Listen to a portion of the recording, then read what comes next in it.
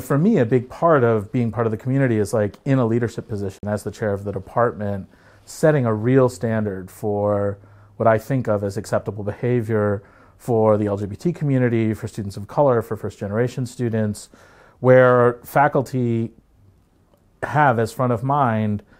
not some abstract student who they're interacting with, but a realization that there are real conditions of difference among the student body, and that some of our student body has been homeless because they've been kicked out from their homes by their family and they don't have places to go back to. That making assumptions about pronouns can really be invalidating to somebody's identity.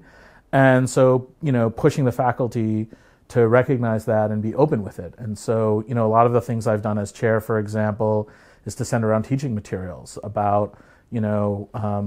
how to practice with pronouns for people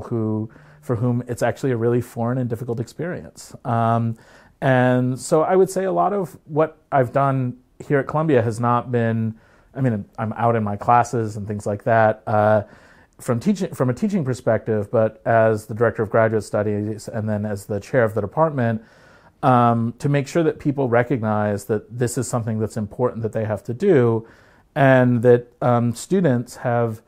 very different educational experiences depending on whether or not they feel seen and respected by their colleagues in the classroom and by their faculty.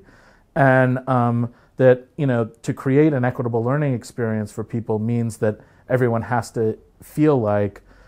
not just their positions, but their identities are fundamentally respected by the organization and the individuals that make that organization run on an everyday basis.